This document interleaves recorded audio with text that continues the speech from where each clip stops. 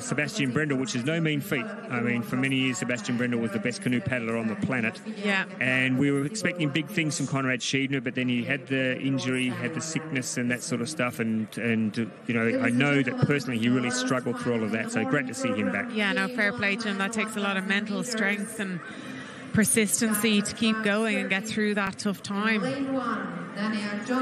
Now, I have to say, Jenny, this is the race that I've been looking forward to today, maybe even for the weekend. I mean, these guys always put on a show in the K1 1000. It is an Olympic event, and the best thing about this race today, folks, you have your gold, silver and bronze medalists from Tokyo out there again, throwing it down.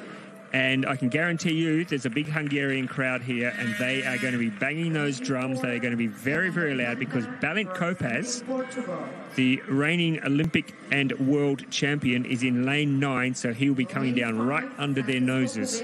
What a race is going to be, Jenny. This is going to be some race. And, you know, I have to say well done to Daniel Johnson from Great Britain for making this final here today. What an achievement for him. And, you know, it's to have his name among such phenomenal stars of our sport, and here he is, achieved it, and credit to him for being in this A final today. And well, there's some big names in the B final, like Josef Dostal was there, for example, some big names. So Daniel Johnson's done very well. Very well. And Tom Lusty also did very well yesterday, making the A final, the K1 500 metres. So, yeah, well done to them. So Balint KOPASZ is the hometown favourite. Adam Varga, though, I must say, looked very, very good in the semi-finals, looked very relaxed. Of course, you know that Fernando Pimenta will go out hard, the Portuguese athlete. Tom Green, 7th in the Olympics.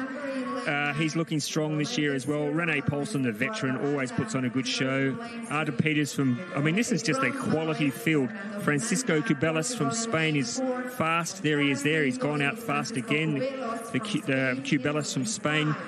Whether he can hold on against this sort of quality field, I don't know. There's Pimenta going where he likes to go. Out to the front. This is the way he's always raced his races. He goes out hard and he throws down the challenge. Sometimes it comes off, a lot of the time, well, not a lot of the time, but sometimes it doesn't come off. And you see someone like Adam Varga, look how relaxed.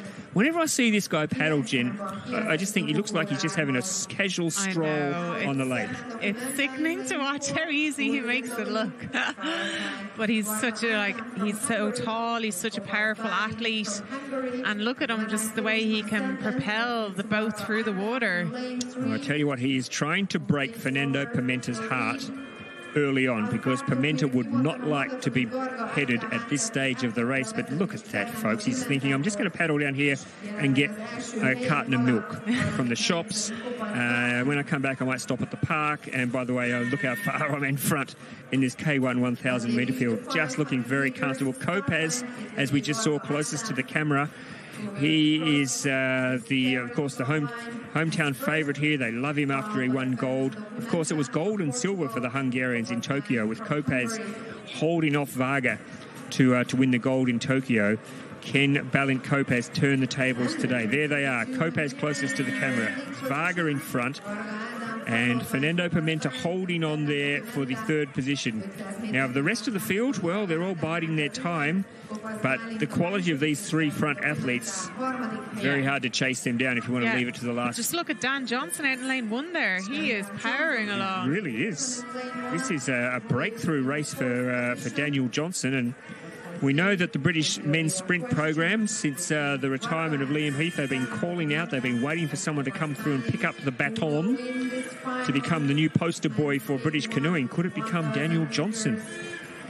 But let's not get ahead of ourselves yet. At the moment, he's sitting back there in, I think, 4th spot, just challenging the yellow and green boat of Tom Green there from Australia. But Adam Varga just keeping the momentum going. KOPASZ closest to us on camera. Just keeping an eye on him out of the corner of his eye, just watching where he is. Who's got the strongest finish of these two, do you think, Jenny? Oh, I think Adam Varga, he just looks like he's out for a Sunday stroll. Yeah, he really is. And Pimenta refusing to go away. Maybe this is a different tactic we're seeing from Fernando Pimenta in 2023. Maybe he's decided that he's going to keep something in reserve for the sprint home. But look at Adam Varga. Goodness me, ladies and gentlemen. This guy is a quality athlete. He's a quality young man off the water, and he is a quality athlete on the water. This has been a lesson in canoe sprint paddling for Adam Varga. You can hear the Hungarian crowd getting behind him. They love his work. They love what he's been able to do, and he is in control. He has got this race by the throat. You can see Kopassz coming into the picture now, and Pimenta flying home to take the silver. Well done, Fernando Pimenta. And Balint KOPASZ settling for the third. But that was a brilliant race, Adam Varga. You have given us all a lesson today in how to stay calm, how to stay focused, and how to put together a perfect race. And Fernando Pimenta coming across now to congratulate the young man who really, really wanted to make a show of it today for the home crowd. They've had to wait a little while, the Hungarian fans, to get their first gold medal. Yeah, unusual for them, but they've got it now. He's such a... some of my Hungarian friends tell me that he's such a level-headed young man, Jenny. He's studying at university. He's really focused in what he's doing off the water and making sure that he's got a career for himself after sport, which so many athletes forget to do. And he really has got it focused off the water, but just on the water. Wow, that was a very impressive race. Yeah, and you speak about that, Ross, and it's so important to have a balance in life, you know. I think most people should kind of think about what they'll do after their sporting career, and you know, they don't need to have so many hours of their day dedicated to it, but to do something bit by bit over the years will really help them, and help them mentally, knowing that they have something else after their sport.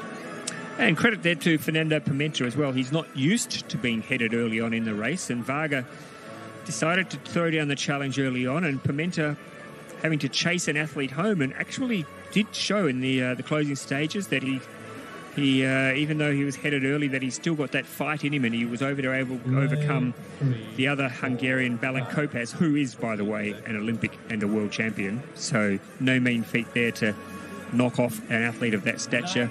It is early days, of course, Jenny. We've got Poznan to come up, but the big one will be Duisburg. We shouldn't take too much away from this, but gee, I think Adam Varga will sleep well tonight, knowing that he has got some good form already.